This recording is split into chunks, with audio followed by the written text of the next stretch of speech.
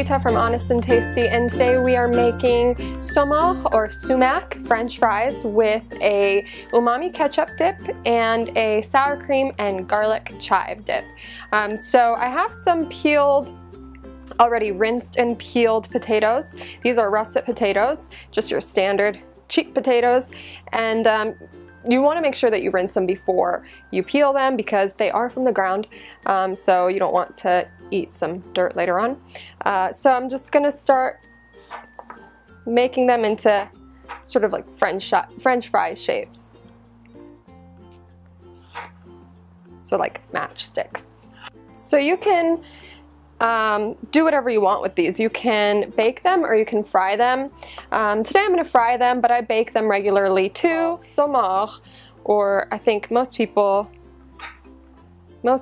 non-Middle Easterns refer to it as sumac. And it's actually that red sort of, it's like a red tangy powder. It's actually just pulverized sumac berries or sumac berries that have been dried, and then it gives this sort of tanginess to whatever you're eating. And as Persians, we throw it onto basmati rice that's cooked the Persian way, and so it's got a little method to it there.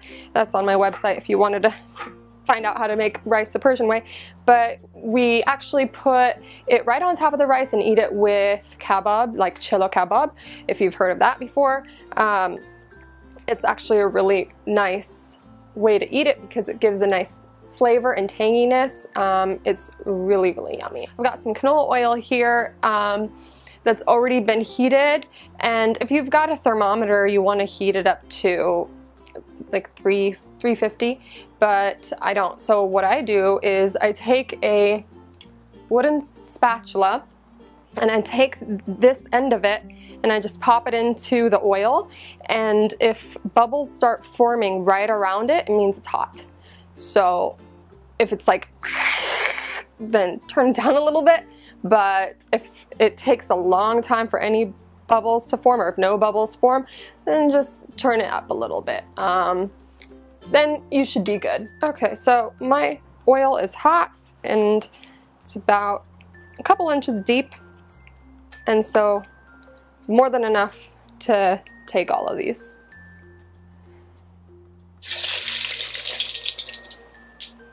And be careful, don't just throw them, sort of slide them in there because it will splatter. Just give them a minute. Just move them around so they're not sticking together too much.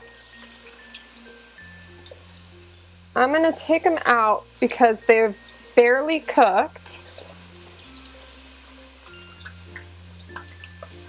And I'm going to put them back into the fryer. So I'm going to double fry them because this is how restaurants get their fries crispy. So they're just barely cooked. I just wanted to make sure that the insides were cooked. And then we're gonna put them back in so that they can get nice and crispy. But first, you wanna make sure that the fries reach room temperature before you put them back into the fryer. So now I'm gonna set these aside and I'm gonna make the dip now. Let's do the umami ketchup first. So I've got about 1/3 cup of ketchup, a tablespoon of, what's the stuff called? BBQ sauce. And now let's throw in some soy sauce. So umami just means, so it's something that's savory. It's sort of like a separate taste, people say, like a different, that your taste buds can pick up on, but it's just very savory flavors, you know, like MSG, that's umami. But we can get away with not going out to, you know, fast food places that put that stuff in it and just make those flavors at home. So about a teaspoon or so of soy sauce goes in as well. It's not a lot of soy sauce in this because you're not going to be able to tell, oh, this tastes Asian inspired. No, it's just going to be giving it some salty, good flavor. And then some Worcestershire sauce. Just eyeball it, but about a teaspoon, more or less. Last but not least, my favorite, chili flakes. You can put as many or as, you don't have to put any in there actually if you don't want to. But I actually, whenever I eat ketchup with fries, I always like to put a ton of black pepper in it. It might be a little weird for other people, but I like it. So this is good for me. Actually, I don't know if I even mentioned where I got the idea to make the Sumac Fries from. I went to this restaurant. We go to this restaurant in Chicago, and it's called Diwali, and they are a really nice Lebanese restaurant.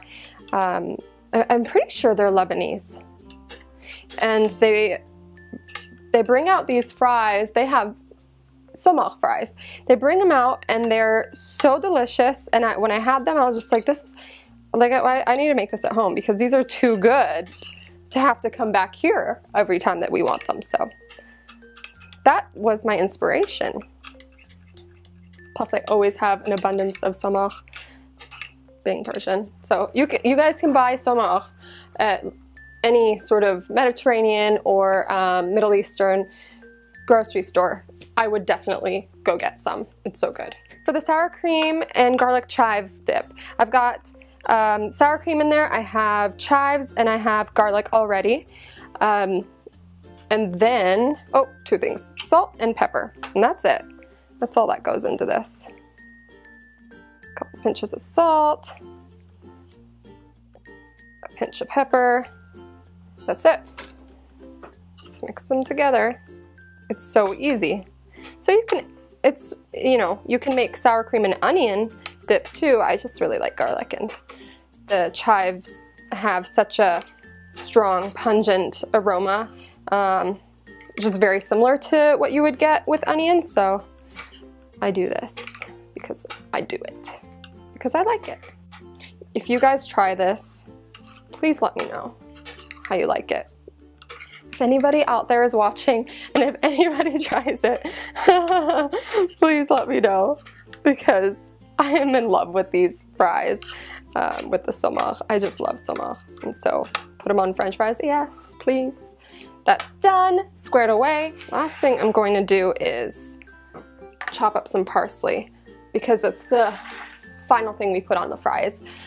So when we take them out of the fryer, we put salt, sumac, and then sprinkle on some chopped parsley.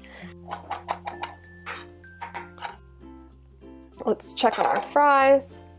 They're pretty good. Easy to touch. Just about room temperature. So they're a little bit soft fries that we're gonna put back in to get really nice and crispy. Just like to make sure that all the pieces are separated. Okay, let's put the fries back in. And just make sure they're all separated and let them be for a few minutes or until crispy and golden brown. And they are so good. And with all the flavors that are going on in here, we have like umami overload. Okay, so mine are all ready. Probably been like 3 minutes, maybe more. I'm not looking at the time because I just look and see what they look like. If they look like they're done, then they're probably done. Ta-da! Okay, so right away we want to put our salt on because they're hot right now. Sumac. So you can see what the sumac looks like if you've not seen it before. It even smells tangy. It's not something that's going to be all sour, and no, it's not like that. It just gives really good, a hint of tang and really good flavor. So let's just throw it on. Some parsley. Look how beautiful that is, first of all. Not only are they gorgeous, they're delightful and crispy. So first, I'm gonna just have it.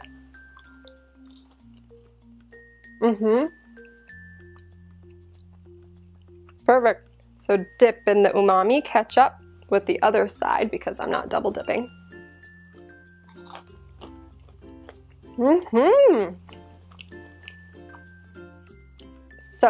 If you make this ketchup, and it's so easy to make, you're never gonna want regular ketchup again. Okay, now sour cream and garlic chive dip.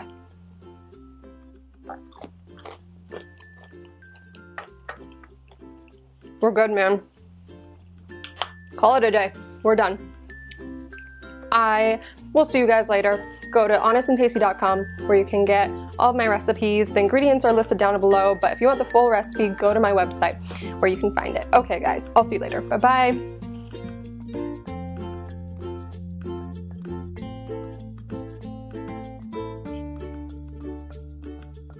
Sauce.